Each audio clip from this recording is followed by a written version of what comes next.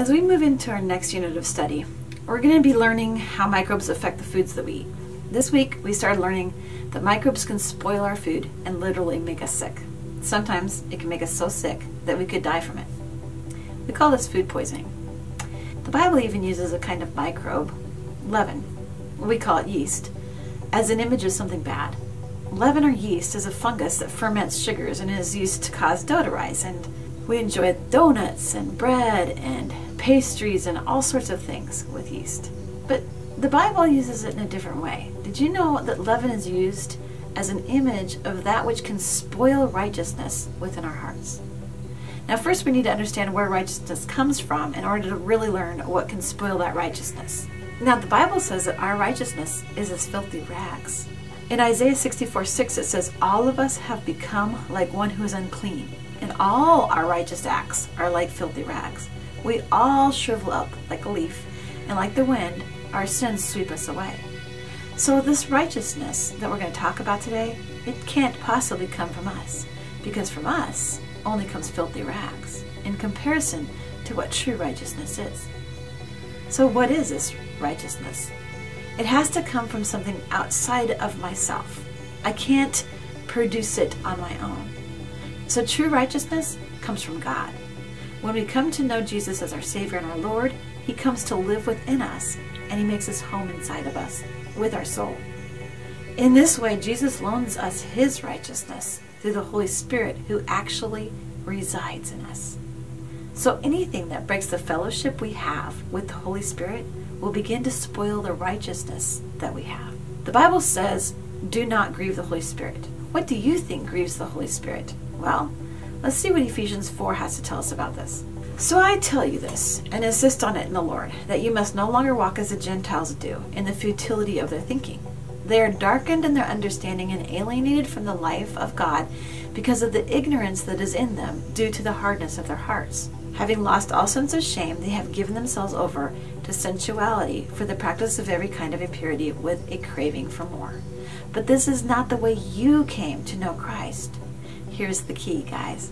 "Surely you heard of Him and were taught in Him, in keeping with the truth that is in Jesus, to put off your former way of life, your old self, which is being corrupted by its deceitful desires, and to be renewed in the spirit of your minds, and to put on the new self, created to be like God in true righteousness and holiness." Did you see it? There's the true righteousness and holiness. It's something we put on, and it is Jesus Christ. It goes on and says, "Therefore each of you must put off falsehood and speak truthfully to his neighbor, for we are all members of one another. Be angry, yet do not sin. Do not let the sun set upon your anger, and do not give the devil a foothold. He who has been stealing must steal no longer, but must work, doing good with his own hands, that he may have something to share with the one in need. And let no unwholesome talk come out of your mouth, but only what is helpful for building up the one in need and bringing grace to those who listen. And do not grieve the Holy Spirit of God, in whom you were sealed for the day of redemption. Get rid of bitterness, rage, and anger, outcry, and slander, along with every form of malice. Be kind and tender-hearted to one another, forgiving each other, just as in Christ God forgave you." That's a whole lot of do's and don'ts. So should we just go through that whole scripture there, pull it apart, make a list of do's and a list of don'ts, and make sure to do everything on the do list and nothing on the don't list? Is that how I stay righteous? No, that's not how we do it. Because remember, our own righteousness, no matter how hard we try, is as filthy rags. So I need Jesus Christ, and He's the one that makes me a new creation. The way to keep my righteousness from spoiling is to always stay close to Jesus. I think about the petri dishes that we grew bacteria with. In the lab, sometimes they'll put antibacterial, and the germs can only grow so far, and then they stop. And this is the way it is in us. When we humbly stay close to Jesus Christ, He protects and purifies us from all unrighteousness. Realizing that I cannot be righteous on my own helps me approach God as a child should, with my need and honestly admitting it. 1 John 1:9 says it this way, "If we confess our sins, He is faithful and just and will forgive us our sins and purify us from all unrighteousness. See, the key is Jesus Christ. He's the one that's purifying. He's the one that's making me righteous. It isn't in being good enough, but rather coming to the one who is good enough and asking for him to make me his good. Remember that the Bible uses yeast or leaven in a general way to represent sin. We started there. Why do you think yeast is used in this way? What is yeast good at? Well, it's good at spreading throughout whatever it's in and influencing it completely, right? It puffs up whatever it's in and fills it with empty space, making it large and puffy. Sin does the same thing, and even just a tiny bit can have a big impact. Sin is the same exact way. Paul says it like this. He says, "Do you not know that a little leaven leavens the whole lump?" And he's not just talking about sin leavening all of me and puffing me up and filling me with emptiness. It does that to me, but it also does that to the church. If we allow sin in, it'll puff it up and fill it with emptiness and make it unproductive. Paul says in 1 Corinthians 5, 6-8, "Your boasting is not good. Do you not know that a little leaven leavens the whole lump of dough? Clean out the old leaven so that you may be a new lump, just as you are in fact unleavened. For Christ our Passover lamb also has been sacrificed. Therefore, let us celebrate the feast, not with old leaven, nor with the leaven of malice and wickedness, but with the new unleavened bread of sincerity and truth." So the yeast of malice and wickedness can puff up and make a mess out of our church and out of our lives. But the unleavened bread, it represents sincerity and truth.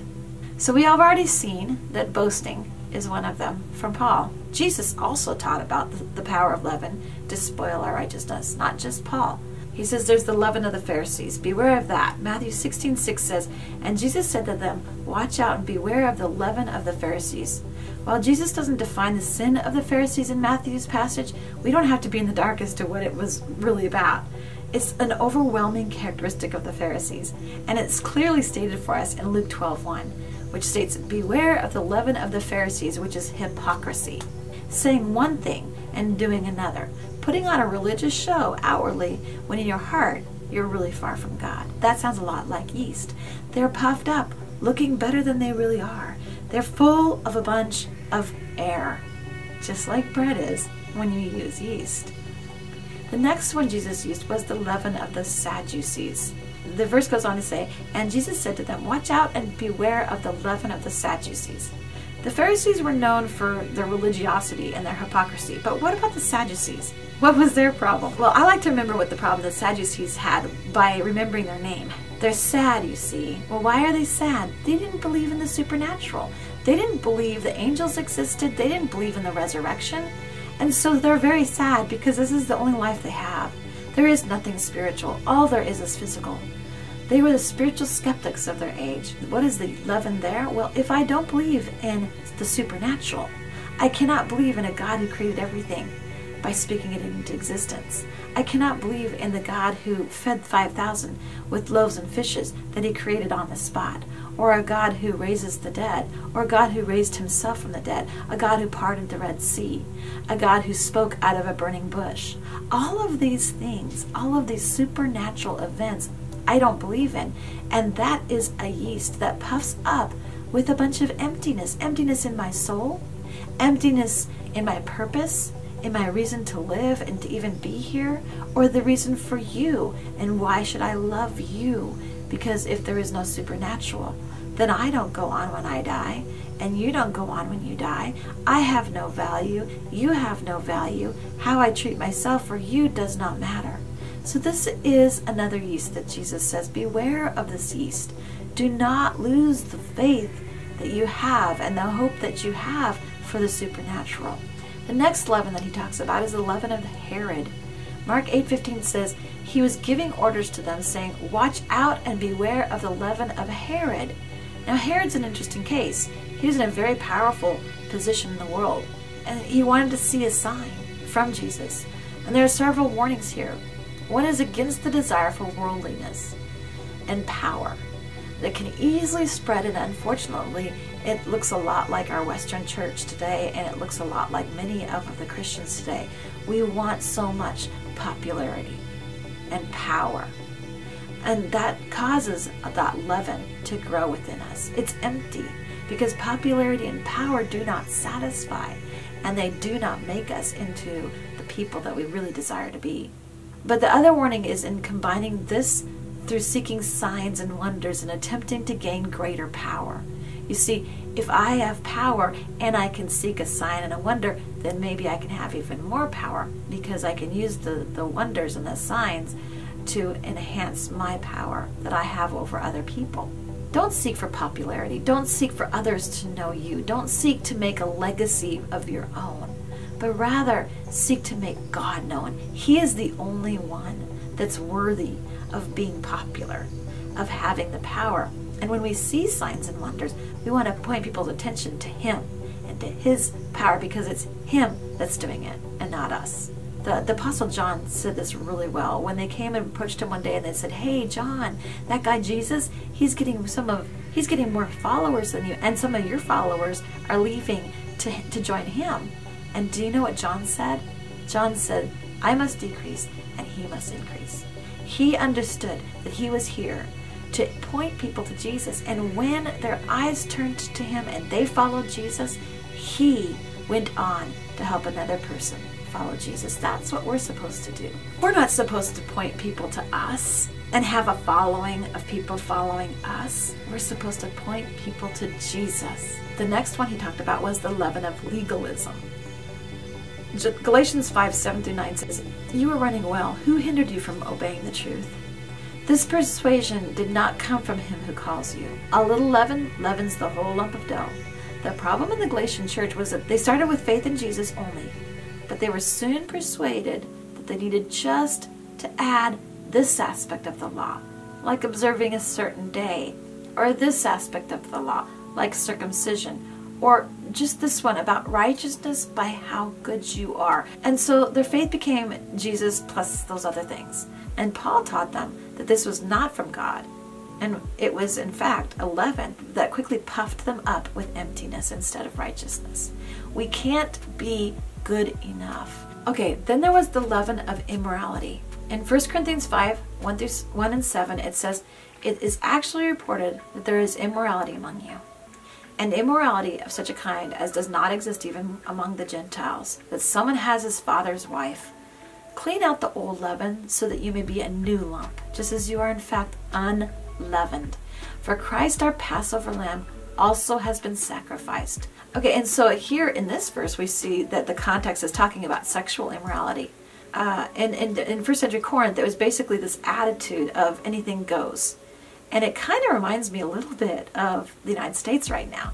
Anything goes. Just as long as you're happy, go ahead and do what makes you happy, not considering that your acts are what God says in His Word, immoral. Paul correctly identified this immorality as a leaven. And he says, don't let that fill your Christian life. Don't let that come into the church. Don't let the immorality of your culture around you be justified and brought into your world and brought into the way that you live or the way that you say it's okay to live.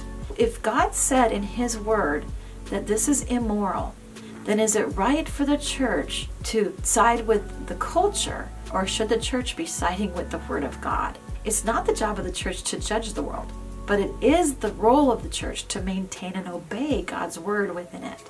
What I want to leave you with is I want to talk about what's the unleavened bread look like then. What does it look like to be unspoiled?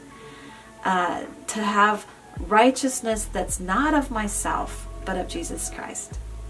Well, the unleavened bread in Scripture speaks of the total sinlessness of Jesus Christ. You see, that's why He is the unleavened bread. He never sinned, not even one time. Do you realize that if Jesus had committed just one sin, that He could not have been the sacrifice for our sin? It had to be a lamb without defect that was sacrificed at Passover, and it was bread without leaven that was eaten at the Feast of Unleavened Bread. So when you think of all the different ways that a person gets led into sin, it is incredible that our Savior lived His whole life without failing one time. But that is what He did. And the Bible records it very clear for us. It says, you know that he appeared in order to take away sins, and in him there is no sin. 1 John 3:5. It also says, God made him who had no sin to be sin for us, so that in him we might become the righteousness of God in 2 Corinthians 5:21. There it is. He loans us his righteousness. Here's another one. Did not Jesus tell us that he is the true bread?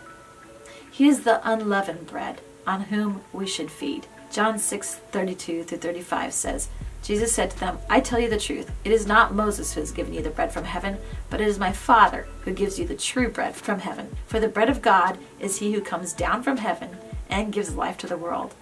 Sir, they said, from now on give us this bread. And then Jesus declared, I am the bread of life. He who comes to me will never hunger, and he who believes in me will never thirst. Jesus is our righteousness. And when we have fellowship with him, it's like that petri dish.